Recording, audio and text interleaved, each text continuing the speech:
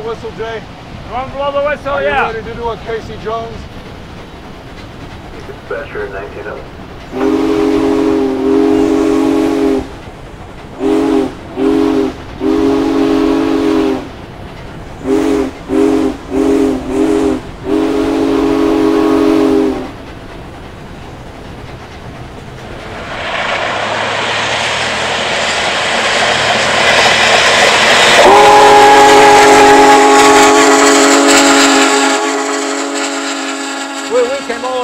Bluffs, Iowa to see Big Boy, the world's most powerful steam engine. Look at the size of this thing. And thanks to Union Pacific and Ed Dickens, he's in charge of this whole deal. So tell us what we got here. Well, you're looking at 1941 technology. This particular locomotive was built in November of 41, 600 tons, 7,000 horsepower. It's one of 25 built, the only one operating in the world today. And people don't realize how big a role trains played in building the United States. I mean, prior to trains, it took months and months to cross the United States by horse and wagon. When trains came in, you could do it in a matter of weeks. In fact, Abraham Lincoln came here to Council Bluffs, didn't he? He did. To kind of inaugurate this line. Isn't that correct? The driving of the Golden Spike began right here in Council Bluffs, Iowa, with General Dodge and Abraham Lincoln, not far from here. Yeah. And as they began to build the railroad and establish all the different relationships, the National Park Service was actually created with the ability to take all of the passengers into the national parks. Railroading was the best way to get there, designed and built by Union Pacific architects and engineers.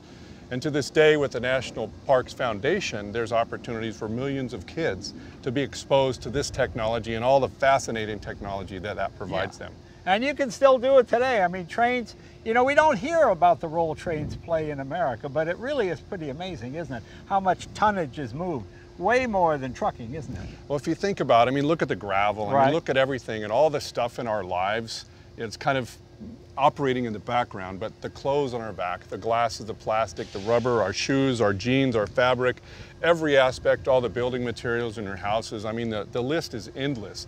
If you look at the average train, I mean, imagine the commodities in there, all the chemicals and the petrochemicals and all the raw materials, all the finished product. I mean, just clickety-clack, just slamming down that freeway 24/7. Yeah, and the fun thing is, now rich people have fancy cars. Back then they had fancy rail cars. Yeah. And they would hook up to a Union Pacific. You would bring your rail car, if you're JP Morgan or somebody, you have it built, you could hook on to Union Pacific, pay whatever it is, and just drive across the United States. Fantastic, fantastic, pretty cool.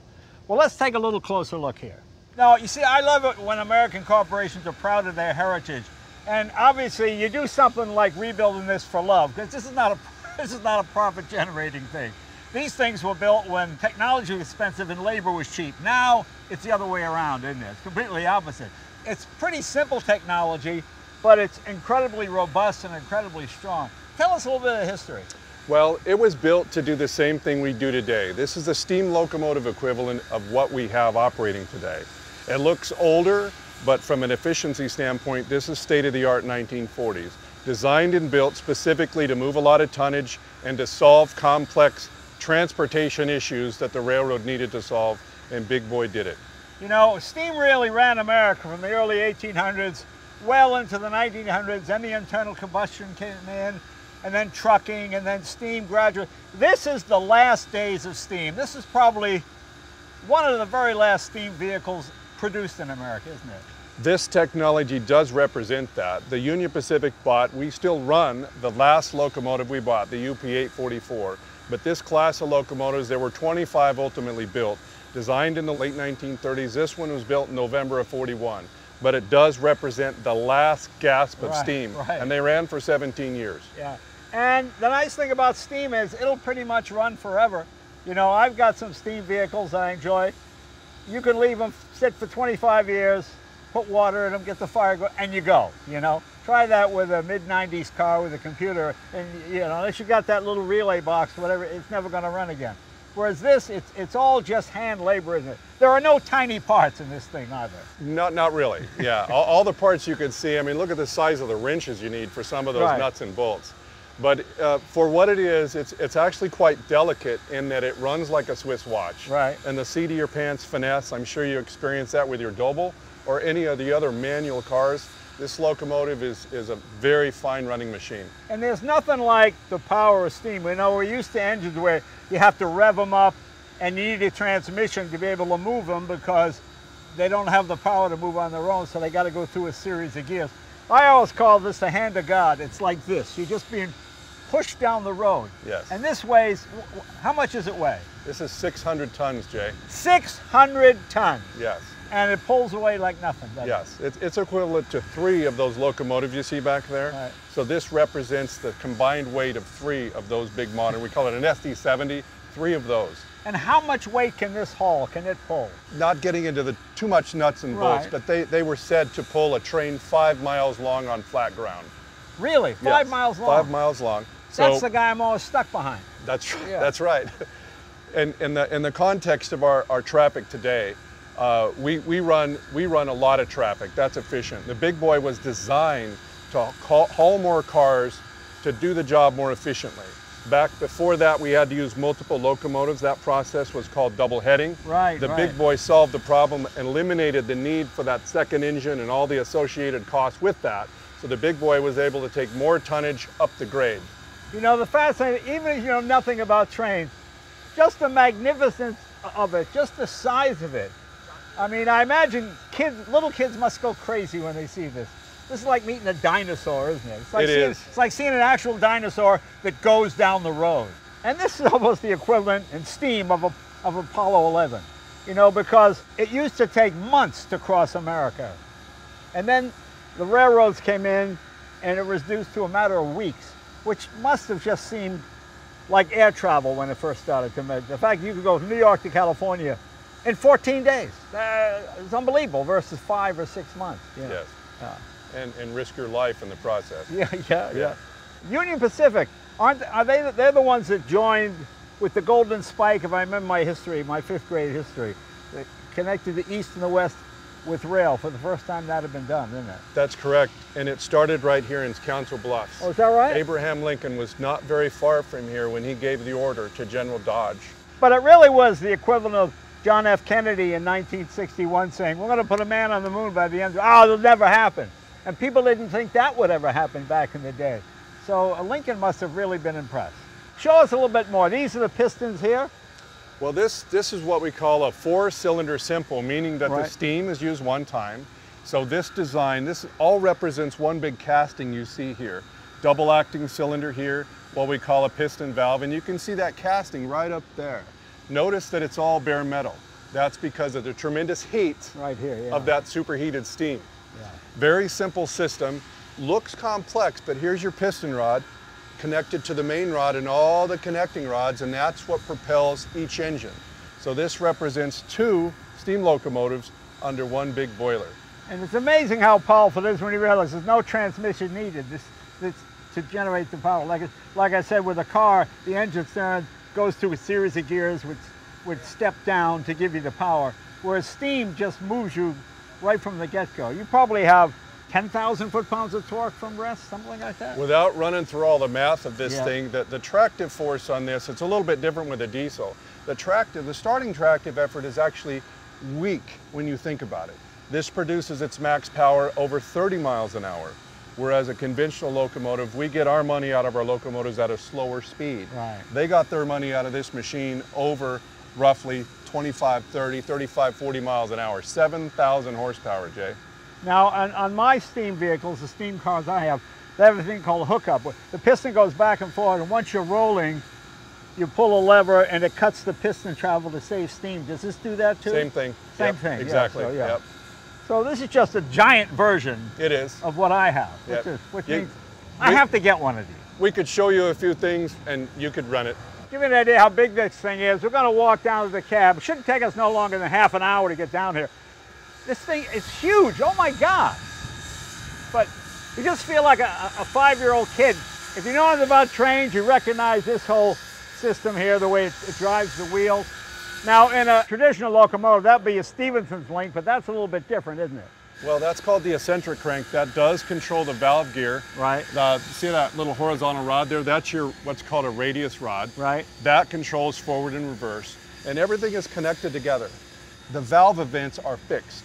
and that you referenced the hooking up. Right. That's what you control. You control forward, reverse, and somewhat of a, not really infinite, but a really fine range of control from when you start the locomotive till when you're running at maximum speed.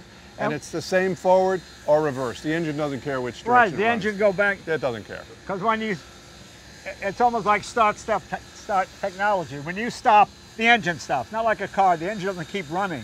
That's the engine right. stops, and that goes the other way when you want to go backwards, and then you go forward. So what do we got? Is this a 488? 4884. It is a 4884. Okay, tell us what that means. So we got 4 wheels in the front. That's Right. called a lead truck or an engine truck. Now those don't drive, right? They don't, no. Right. They guide and lead this massive locomotive into curves and in and out of curves. The first set of 8 drivers, this represents a single engine. It's also interesting to note that this represents our other locomotive, the 844. It has an 80-inch driver where these are 68. And then back here, you have an identical set, another engine right behind us, right here. Right, so here's okay. the entire second engine. Right. So you've got the valves, the cylinder, an entire second engine right here. Same thing. And the interesting thing about this design, in order for the locomotive to work really efficiently, is they design both engines are identical.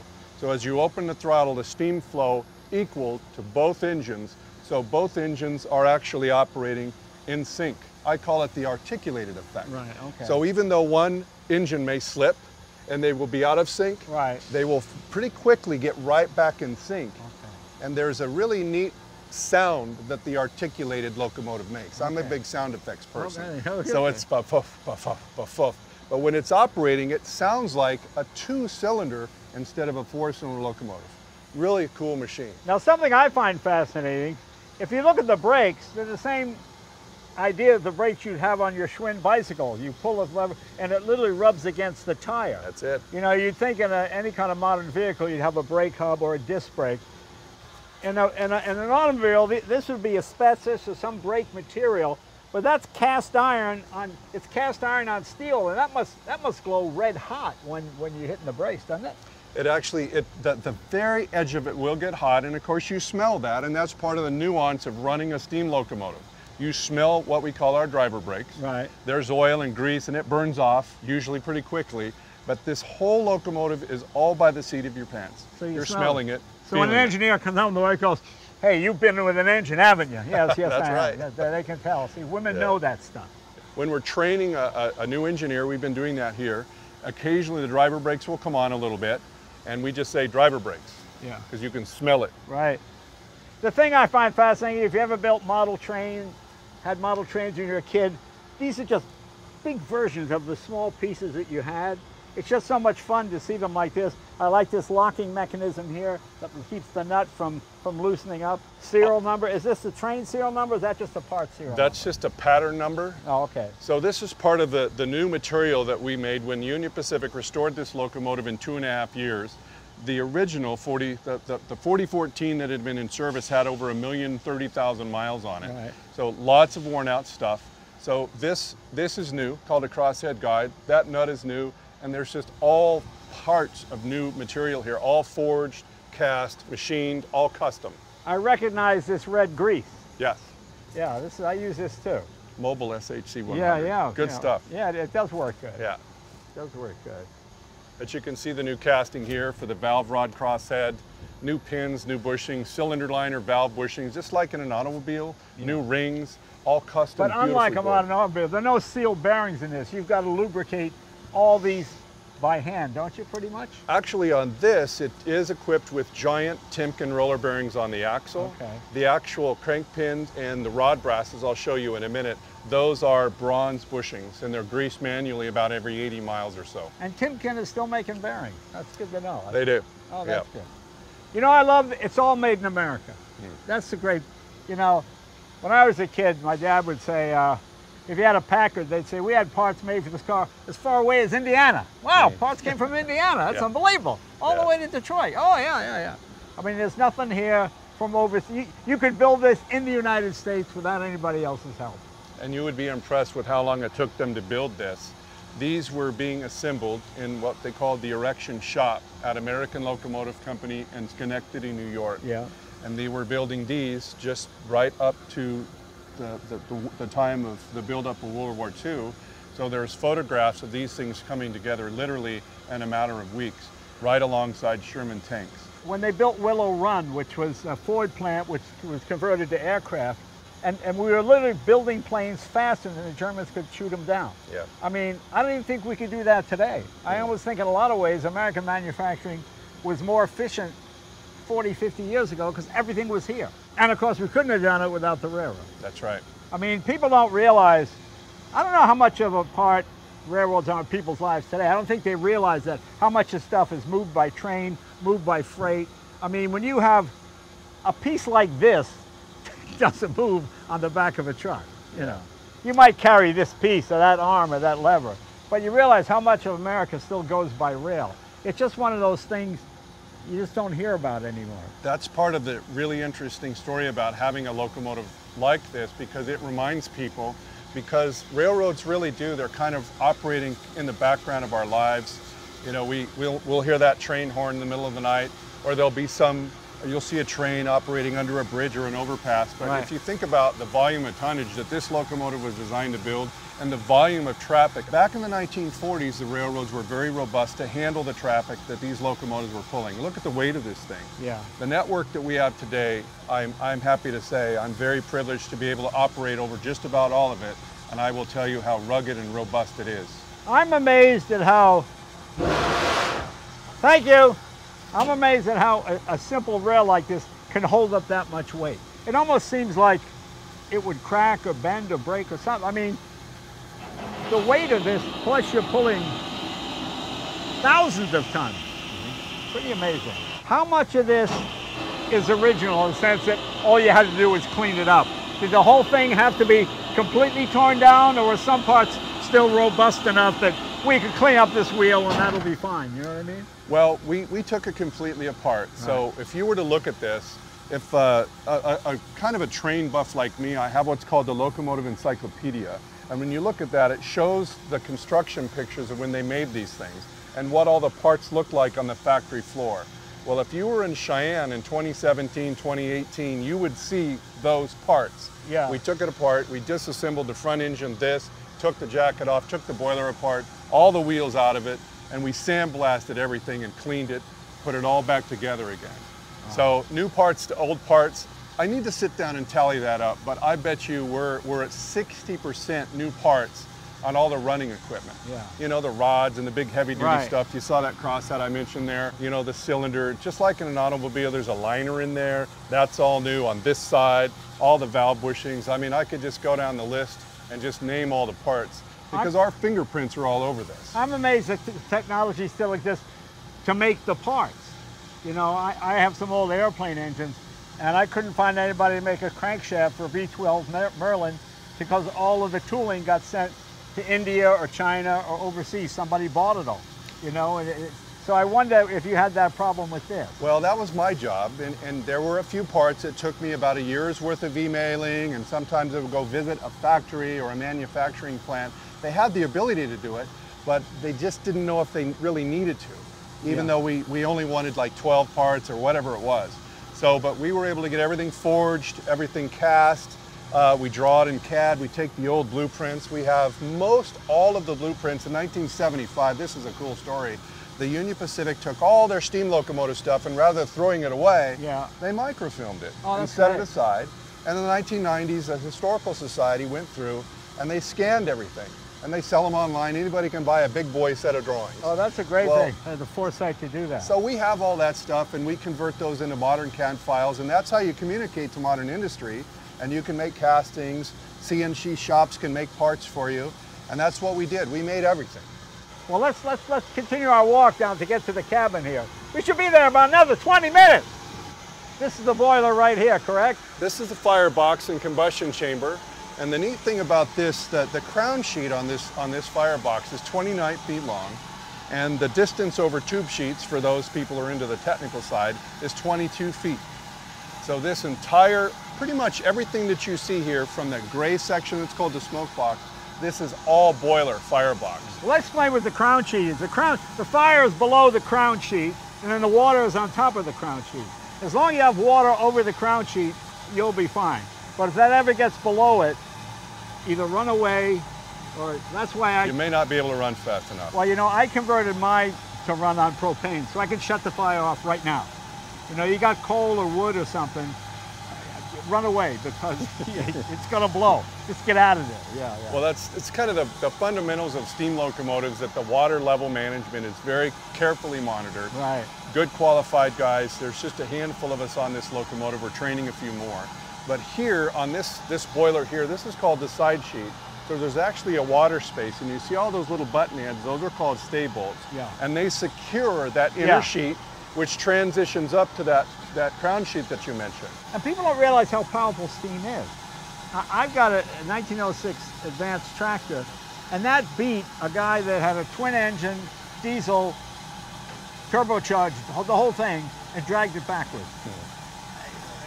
Yeah, and it was steam. Effortlessly, right. Yeah, amazing. Yeah. Amazing.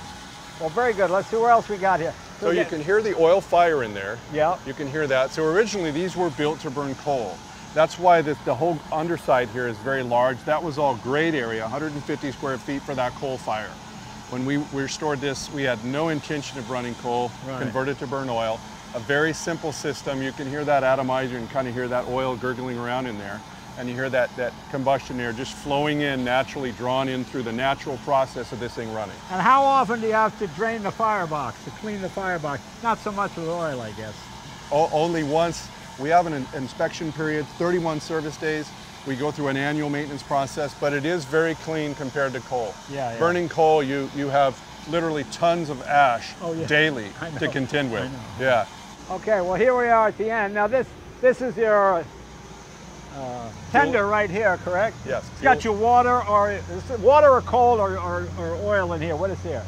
There's two compartments. If you look up here, right in the middle of that word union, you see a diagonal rivet line. Yeah. That was what's called a slope sheet for the coal to naturally flow down into a stoker mechanism. Right, And that's what delivered the coal. Well, there's a fuel tank placed in that coal space, and around it, like a big horseshoe, is your water. So there's 25,000 gallons of water here. And because we no longer have all the water logistics that went away years ago with the steam locomotive, we have two cars behind this that are just water. So with all that fuel and water, you know, we're good for about 250 miles. Now you don't need like Evian racing water, you just use regular. We would love Evian racing water, but we just can't find 50,000 gallons and of it open every all day. those little bottles. Feed it all day. Yeah. Any significance to 4014, or that's just the number that in the build cycle, or Well, does it signify anything? A little bit of a story there. So there were 25 of these. This was the first group of 20. The 4014 was donated in 1961 to the Los Angeles County Fairground, the Railway and Locomotive Historical Society museum, still running, called Rail Giants. Great place, big locomotives out there. This locomotive, when the decision was made to restore a big boy, I had been out and I looked at this locomotive. And I can't really remember all the details, but I had heard through the grapevine that they wanted this thing to run again.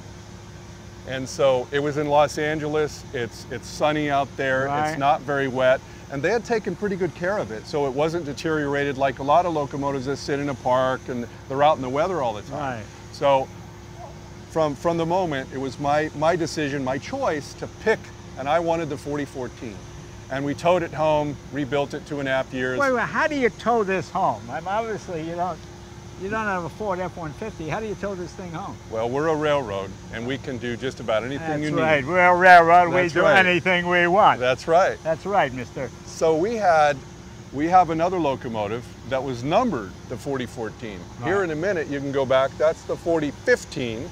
So we had the 4014 diesel, and this is a 4884. And we had another engine that was numbered 4884. Okay. And we did some prep work, several months. We were tinkering with everything, getting it all lubed up, getting it greased up, did some federal paperwork, and we literally towed it all the way from Los Angeles back to Cheyenne. Now here's a dumb question.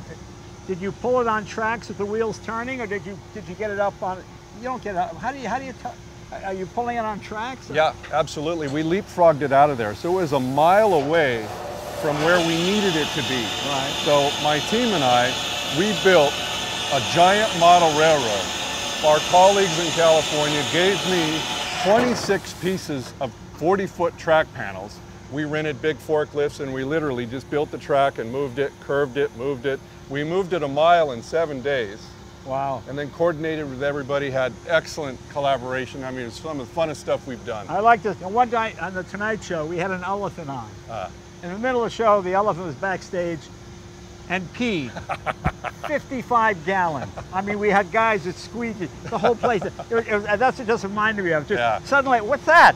I thought a pipe had burst. It just flooded the whole place. Yeah. So in a nutshell, how'd the number get there? Okay, so these were built number 4,000 to number 4,024. Right. This one was one of those 25 locomotives. It was going to be scrapped. And the organization asked the Union Pacific to donate it, so they donated it out there. So here's the 4014 sitting out there, forlorn, being taken care of nicely in the museum. We asked to return this locomotive. They gave it back to us so we could restore it. So this is 4014 out of 25. Wow. Okay. There happens to be 8 of them in existence. This is the only one running. Now tell us about the origin of the name Big Boy, because I think of a kid holding a hamburger out front of a restaurant. Where did it come from? When these locomotives were being assembled at American Locomotive Company, in this case it would have been mid-1941, an anonymous employee went out as this locomotive, the very first one. It wasn't this one, it was the number 4000, and they rolled it out the door and they were just testing them. Somebody went up there and they took a piece of chalk and they wrote the words Big Boy with a V for victory on the smoke box. Somebody snapped a picture of it. That really took hold. Yeah. And throughout that entire period of that, all the effort building up to the war, and then the history of these locomotives, that became the story of the Big Boy. And occasionally we'll put that chalk writing on the smoke box to commemorate what the Big Boy locomotive represents to America. Can we take a look in the cabin? Absolutely. Okay. Want to follow me up? All right, go ahead. We'll just climb right up here. 1940 style.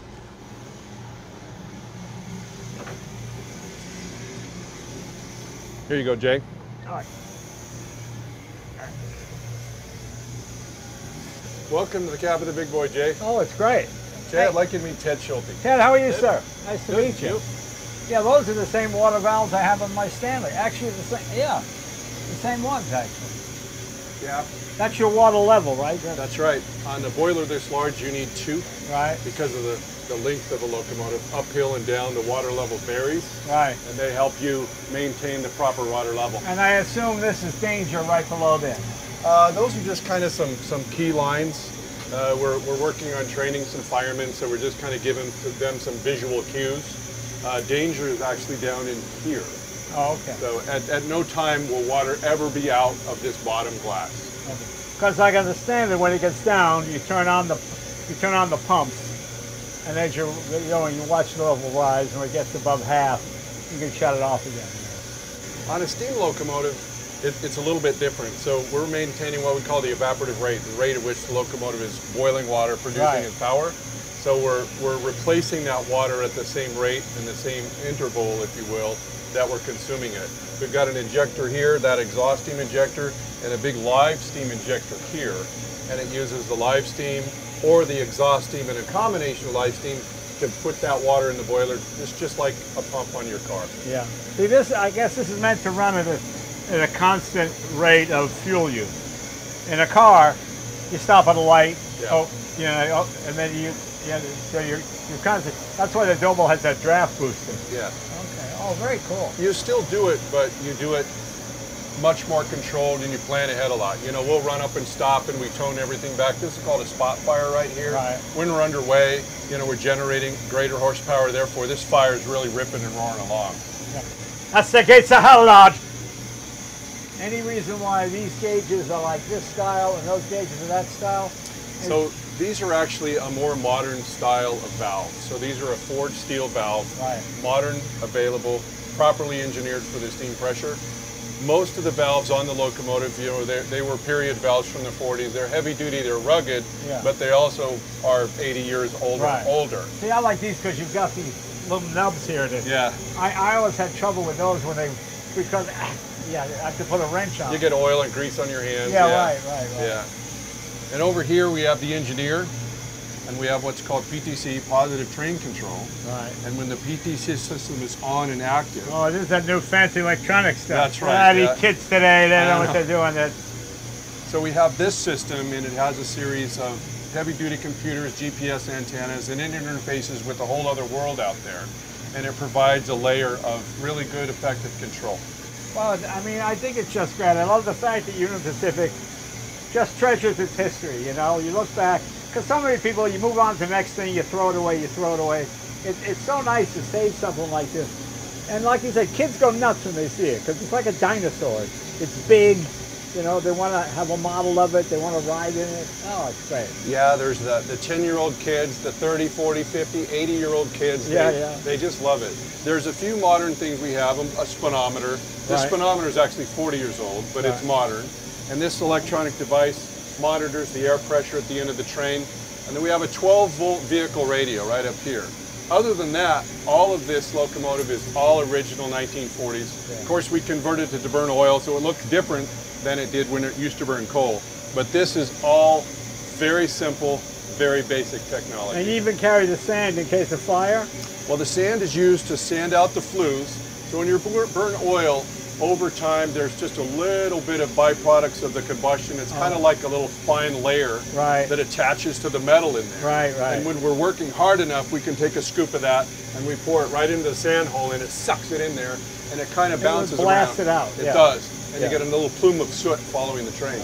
That Ted likes to sand the flues. And are these pop-offs? What are those? Those are called washout plugs. Okay. And we have a lot of questions about these because these are actually dog dishes that we get at the pet store. So that's a stainless steel dog dish with the bottom cut out of it. It makes a really nice thimble. But there's those washout plugs throughout this is called the back head. And you can see them along the side of the boiler called the combustion chamber. So when you're outside, you can look at those stainless steel dog dishes. But that's what we take out when we wash the boiler and go through our annual maintenance. How many miles a year do you think you put on this?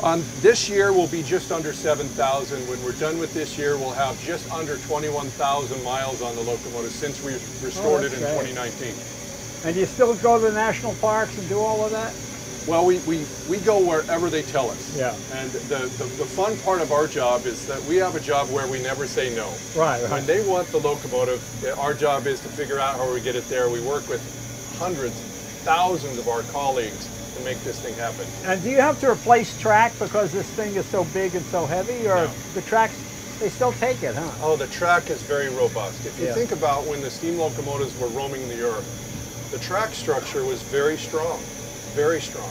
By today's standards, our track structure, which you'll see if you just look right over my shoulder there, we're talking about a rugged, heavy-duty network. And the tonnages that we carry on our railroads today, the weight per car is up, but the weight per axle is pretty comparable. Like this locomotive, the actual weight on each axle is just slightly under what the weight of the axles on the locomotive are. So pound for pound, it's essentially the same railroad. A lot more stuff moves by rail than people think, don't they? Absolutely. You always hear trucking, it's not. I mean, rail is probably as big as it ever was, isn't it? If you take, say, an average load of lumber, that's 4 to 5 trucks. You know, one truck on the road, a big heavy-duty truck, is 25 tons of gravel or asphalt or some other commodity. One rail car is 130 tons.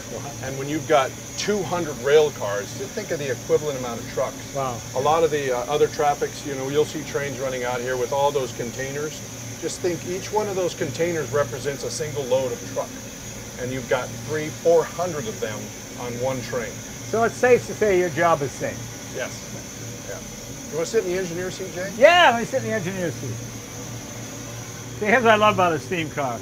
It's like 100 and something degrees in here. I stick my head out the window. Oh, I get a chill, even though it's 80 out there, but I feel like I'm freezing because you get so used to the heat. And how many gallons of water does it hold? In the boiler, there's over 11,000 gallons of water in the boiler. When we're operating down the track, it's around the range of 9,500 or so. Now, is this boiler ever, I guess it's cold when you shut it down, but is it ever totally shut down? Like in the summer, is there always heat in the boiler? When we leave on a trip, we steam it up a few days before we leave. And there's certain technical reasons on what we call our service days. But every day we're on the road until we get down to Texas, we're going to do some maintenance down there. We have a fire in the boiler when we're operating. when we're done at night. Here in about 20 minutes, we're going to shut that fire off, and we close all of the air surfaces off, and this thing will retain heat really good. We'll come back in the morning about 5, 6 a.m. It'll still have 200 pounds of pressure on it. The water will be still up in that top class. Yeah, we light the fire and away we go. That's the same thing with my Doble. Yeah. So from dead cold, you haven't run it for 6 months. How long does it take to fire up? We take about 4 days. 4 days? Yep. Back in the days when so they if your ran wife's these pregnant, you don't want to get to the hospital. Don't steam up your steam engine. Yeah, yeah. But we take care of it. It's our baby. You know, there's certain process we go through. We let this giant boiler think. You know, you got to realize this thing expands an inch from where it is cold to hot. So we do that nice and even. We control all that stuff. And you're heating up 11,000 gallons, 11,000 gallons of water from cold, correct? Yep. Now, do you heat it up full high pressure on the boiler, no. or do you heat it gradually? Gradually. We have a plant that heats up about 280 degree water, and we flow that water in here for a couple of days. It fills it up with that really hot water. And then we've got an external steam plant. We jam that on there. We jack her up to about 50 pounds of pressure. We light her up. We're up and running. So you can't shock it? No. I mean, in the old days, this thing isn't an old little fragile Christmas ornament where it's going to break. But we're diligent, we're careful. Yeah, it's still 100-year-old. Yeah. It's really rugged, really solid. We test it can take it, but we're really careful with it. And what is this here? That's your throttle. Oh, that's throttle, of course. That's 7,000 horsepower. Reach up and grab 7,000 horsepower. There you go, there you are. Just don't pull it back too far. Very nice. And here's your forward and reverse here. Right. That's your brake for the locomotive. And we've got a few other little custom gadgets that we've added to it that it had during the steam days, but we've modified it so we can control those while we're actually underway. And this is your cylinder drain right here. That's right, yep. Okay, yeah, if you want to, go ahead and rotate that to the right. Well, you open it. There you go. You got to crank it hard. Spin it hard, all the way around. There you go. Now they're closed. And now fling it really quick with your wrist and fling it all the way the other way, counterclockwise. Yeah, that's just like the Doble of the thing. That's great. Yeah, steam technology is fascinating. And you know, it's funny because people think it's such a mystery, but in 1940, more guys knew about steam than knew about internal combustion, especially the older guys, because that's what they grew up with. You had steam ships. Bessel even built a steam airplane. Did you ever see that? Google that, Bessel steam airplane. And they built it to be a spy plane because it didn't make any noise at all. It could fly over. All you heard was a propeller going around.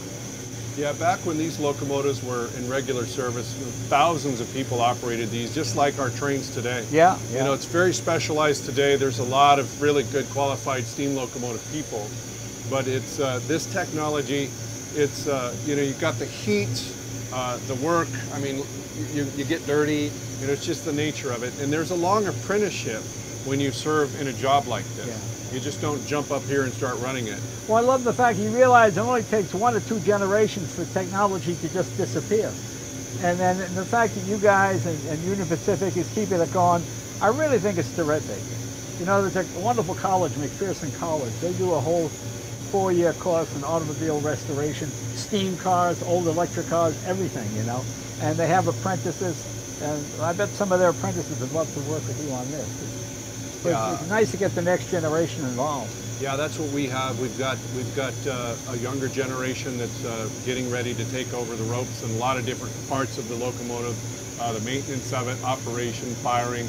But that's part of that apprenticeship we talked about, because you can read a lot of books about all of the different nuance, but it's all the 1940s. Right. You know, but it's as complicated as this looks. It's a simple machine, but it's seat of the pants.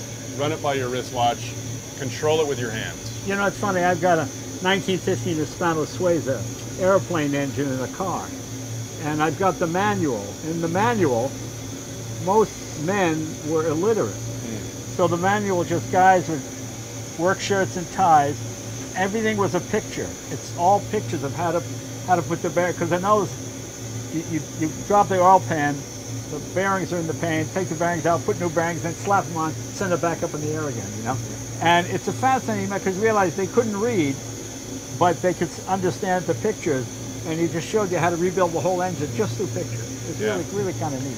There's a fascinating story of the development of all this technology, and many of the people that grew up and went through, they ultimately did go to college, but many of them came from a pretty humble beginning, started out as a laborer, started out in a position in the shop, and they worked their way up. The story of those that designed this locomotive, that's that story. You know, when I was a kid, I was 6 years old, and somebody gave me a book, Mike Mulligan and the Steam Shovel. Yeah. Remember that book? Oh, absolutely. Well, Where I got it gets this in the book, basement and you got to leave it there? Yeah, and the family next door to us, the Volans, they had the coal man come every month with a chute, and he would shoot coal into their basement. And I would go sit, and I'd sit on the pile of coal and read Mike Mulligan and the Steam Shovel. So that's how I kind of got into it. We're going to go for a ride tomorrow, Jay, tomorrow morning. But first, we'd like to take you in and show you where we maintain the passenger cars. So we have restored a fleet of 1940s, 1950s, what we call streamliner cars. You can see some of them that we're coupled to right now. We'd like to take you in and show you the Heritage Fleet Shop. Let's do it.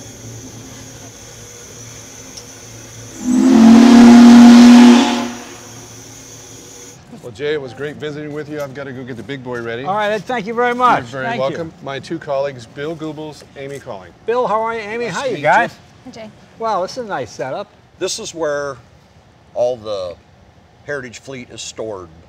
This is where majority of the work is done on the fleet. The ready track, which is outside, trains go out, come back into the building here. This is where we do all of our mid-year inspections, our quarterly inspections, our outbounds, inbounds. Most of that work's all done in here prior to train going back out on the ready track, which it departs from there. And what vintage are most of these cars in here? Most of these cars are from the 50s. Oh, okay. They'll range from 49, there are some 49 built cars in this mix, up to 65 actually would be the newest car in here. Oh, okay. But they'll range mostly 50s vintage. Okay. So you keep updating them, or you try to keep the vintage look, or how does that work? We do, but it's very difficult sometimes to hide the technology. You want that vintage feel. You want to make it feel like you step back in time when you first walk into it. So it's very hard sometimes to hide the technology. Yeah, but you don't want those hot embers hitting your clothes, you know. Yeah, try to avoid that part. That's true. We don't want that. Yeah, you don't want that. Well, very good. Can we take a look at some of the cars? Sure. Absolutely. This way. Just watch your step on this rail. Make sure you step over it, please. This is the first one? This is the first one. This is the Green River. This is the St. Louis car. This is one of our high-end business cars. So we Wow. have a kitchen area here. Yeah. Full kitchen. This would be considered the crew quarters for the crew. Right. And then we're walking into the dining area slash meeting area Oh, where look they at have this, their yeah. conference meetings. Dining area. Oh, this is great. Yeah, it's a nice way to travel. It's beautiful. We try to hide technology when we're in these cars, so we have little cubbies and secret hidden things everywhere. Very nice. Bill, if you could hit the button under the It's a TV? table for the TV that's hidden behind the Oh, screen. very cool. Look at that. So this is a car that we would normally use for high-end. So Yeah. our CEO will ride in this car Yeah, that's during a the nice way to travels. travel. And we'll walk down the hallway over here. This here's a bathroom, Right.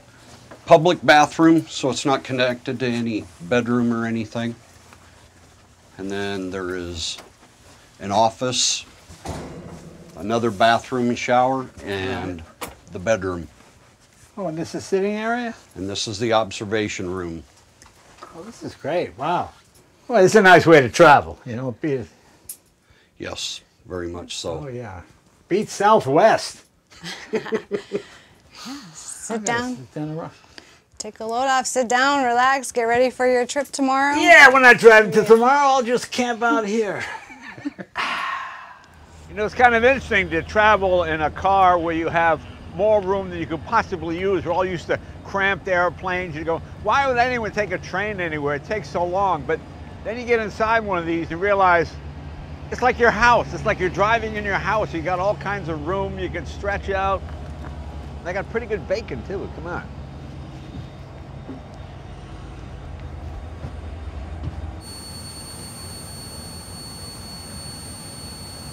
Please, thank you. Please keep the noise down. Thank you, folks. As you can see, my crowd's not as big as Roosevelt and some of those guys. They're probably stuck in traffic. That's why there's nobody here. Thank you all for coming. But right now, hey, let's take a look at the inside of the train, and we'll go up and we'll show you how we operate the train too. I'm going to sit in the engineer's booth.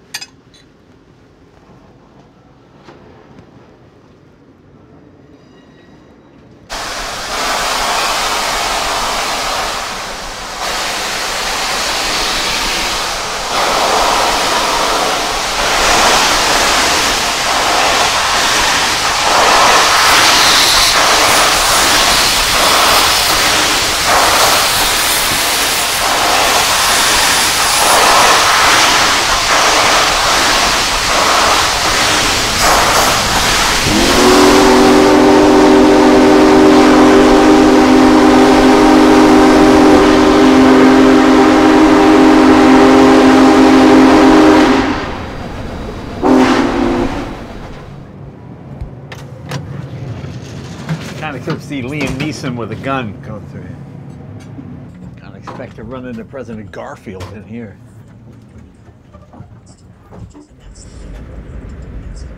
Well, how cool is this? This is the dome or the observation deck. I never thought I'd enjoy going 40 miles an hour. You can see the engine enveloped in steam up there. I don't know idea how many hundreds of tons this thing is pulling away with, but it's got to be a lot. Now you see that black smoke, that means the engines run a little rich. They're using more fuel. As soon as that black smoke disappears, that's when the engine is running at optimum efficiency. It's like a moving neighborhood, you know? It's like all the houses on your street are going down the street at the same time. This is a pretty luxurious way to travel back in the early 1900s or even late 1800s. This is what rich people did. Instead of having a limo or a Bugatti or a Ferrari or some kind of fancy car, you got your own rail car and you outfitted it the way you wanted. Now you see a slight bend in the track up there. This engine is like 132 feet long, so it needs to articulate, which means it needs to move when it goes around the corners. Even a big sweeping corner, you still, you know, you still got a little bit of movement there. As you can see, the black smoke is dissipating, and the white smoke is becoming clear, and pretty soon that'll be pretty much gone altogether. And the rest is just steam. The train is still accelerating, so that I think you're giving it a little bit more throttle than is necessary, and that's why you get that heavy black smoke. You know, back in the day, how you got there was almost as important as where you were going, because it was an adventure, it was comfortable. You know, even air travel, the dirigibles that were crossing the Atlantic before airplanes, they were like this. They were big, comfortable. They had a dining car, they had a sleeping car, you know. Imagine trying to sleep on an airplane, thank you. You know, it's interesting. This train is on this route all the time, yet the same people come out every day just to see it go by. It's just such an amazing sight to see something huge. They call this the Heartland of America tour. The home base is in Cheyenne, Wyoming. We're in Council Bluffs now. And, well, we're going through the Heartland of America. In this tour, the train will go through 10 states. Now, see, if you're in a plane, you could do it in an hour and a half, but then you wouldn't see anything. But it really is leisure travel. You know, you don't really travel leisurely anymore. You just sort of get to the place and it's annoying, and you're on the plane and the guy in front of you is kicking the back of your seat, the guy in back of you is kicking the back of your seat, whatever it might be. This is leisurely. Look at all the room you have. It's incredible. I mean, you can see the train articulating here. I mean, notice the cars are going like this. As you can see, the walls are festooned with period pictures, 30s, 40s, 1950s. There's a whistle stop guy right there. Who is that? Is that?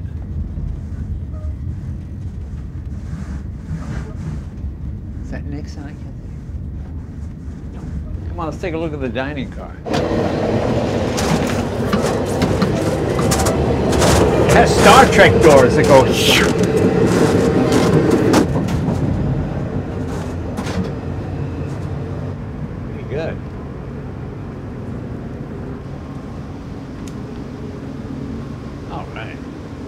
This is the way to travel.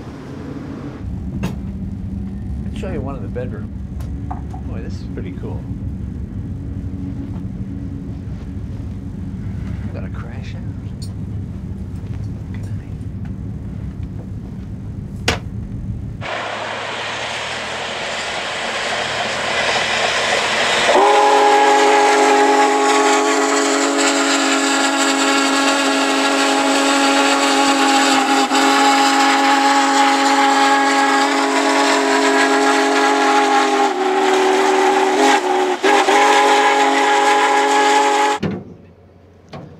Well, we're in Missouri Valley, Iowa.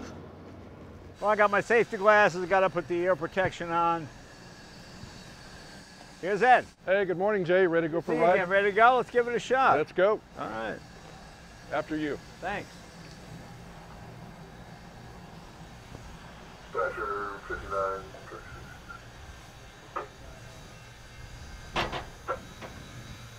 Howdy, boys. Howdy, Mr. J. How you Nice doing, to see sir? you. Gentlemen, hello again. All right.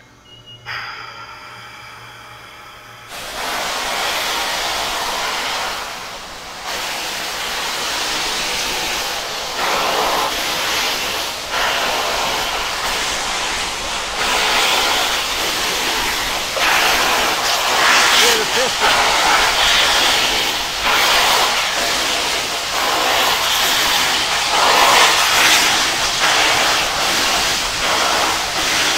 A car engine will turn 3, 4, 5,000 revolutions. This is in the hundreds, right? How many revolutions per mile think you get on the engine? 296. 296 revolutions per mile, which is pretty amazing. Shows you how much power it has. And you can hear a conventional four-cylinder locomotive, 1, 2, 3, 4. This Yeah. is 2. They're syncopated, they get in sync. Yeah. No electric watches on a train. What are you doing, about 40 miles an hour, 35? 34. 34 miles an hour. Let's think of a more perfect day. I always know that old song, you can hear the whistle blow 100 miles. Oh yeah, you can hear this for probably at least 4 or 5 miles. 4 or 5 miles. Oh, yeah.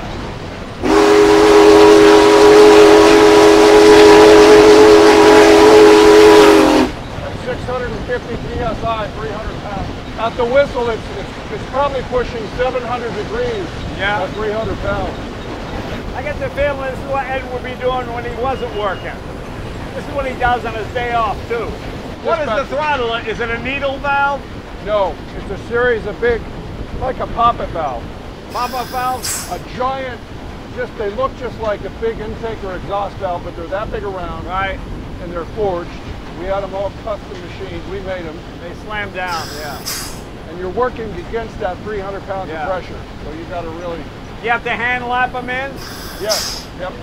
He and I take them out and we put them in every time we run the locomotive. Oh, is that right? Yeah. We take them out, we put them in a box in my office, and then we take care of it. This throttle, when we do our inspections, there's not even a drop of water. You probably noticed that when we're sitting there. The cylinder cocks are not dropping anything. And what do you make them out of? 8630 vanadium modified steel. Oh, Forged. steel, right. Yep. We're going to let another train around us, Right. but we don't delay him, so we're going to slow down and just kind of let him do Yeah. his thing. As long as he doesn't try to pass us. No. We usually pass other trains. Now that is a cool experience. You've got 2 railroads, 2 tracks, in some cases 3. Right. And we can actually pass other trains. We'll be doing 45 or 50, they're doing 30, 40. Yeah. You know, it takes miles to get past them. It's quite the experience. I'm surprised you don't have different whistles, different pitches, You can control that. but no real high pitch. No. I know in my advanced tractor, I got 3 different whistles. Really high, medium, and a low whistle. When we get to a road crossing, by regulation, we blow 2 longs, a short and a long. You'll hear that. Yeah. And we blow the whistle so frequently that, you know, you just rather than just blow it in some mundane fashion, there is an artistic nuance that anyone who's been around a locomotive for a while, it's a matter of pride. And this is a curve where the train is articulating, isn't it? Yes. Right here. You can see it a little bit. Watch your ears, everybody.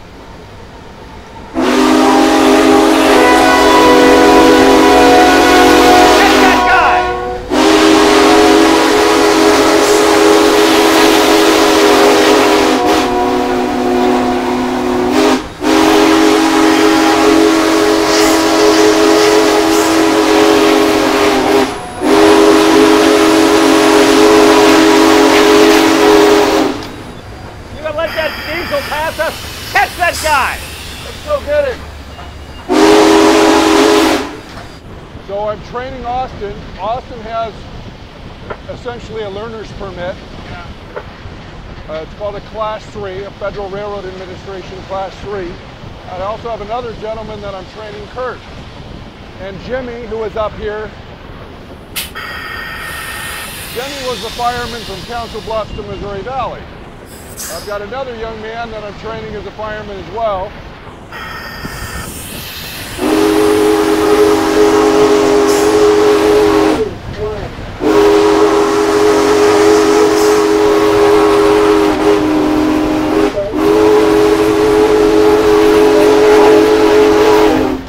How many guys are licensed to drive these in the United States? Any idea? In the United States, there's got to be hundreds, if not nearly 1,000 or more. Yeah.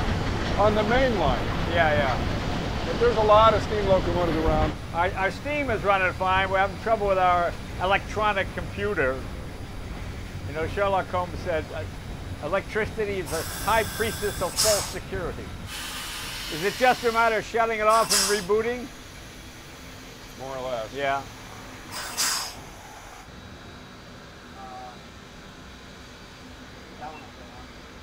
Okay. Oh, just had to fix a minor problem and we're on our way again. A problem of modern electronics, nothing to do with steam.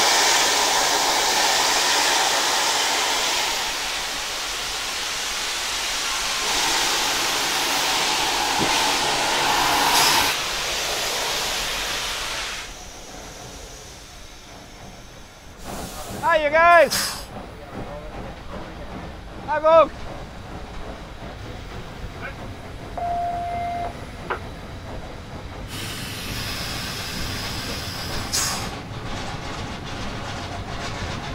You know, with the exception of the modern cars, I don't imagine the scenery in this route has changed much in the last 100 years. Pretty much just cornfields.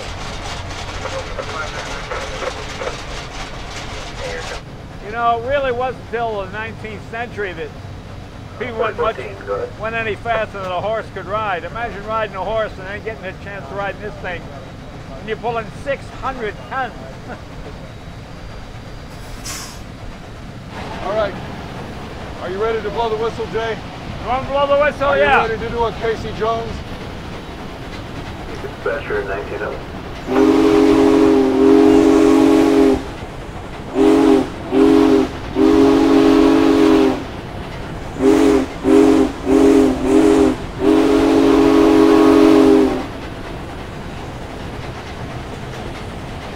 That was Jay. Good job, Jay Lenno.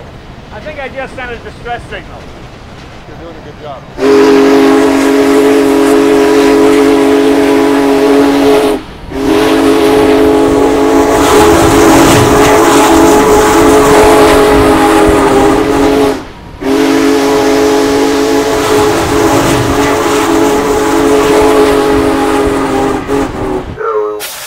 Joe? Joe? Yeah. Thanks, Larry. Well, it's been great having you along. Oh, great. Thanks a lot, boy. It's really exciting. Once-in-a-lifetime thing. I mean, I've read about this thing my whole life, so it's really cool to be able to get a chance to ride on it. And then the fact that you keep it going for the next generation, the one after that.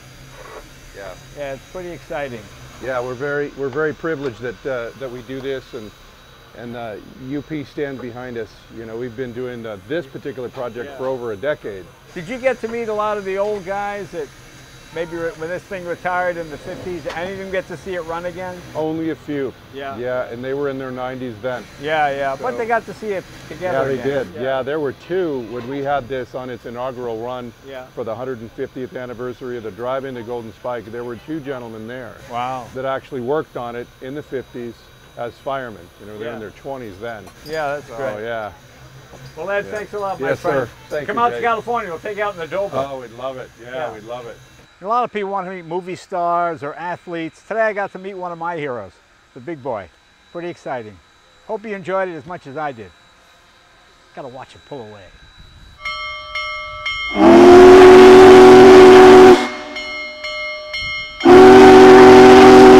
You know who really loves this? The neighbors.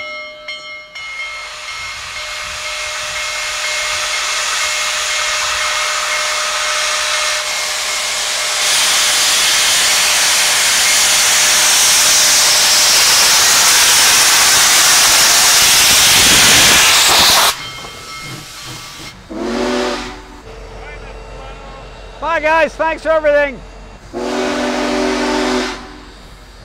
The hobos are getting a lot better looking.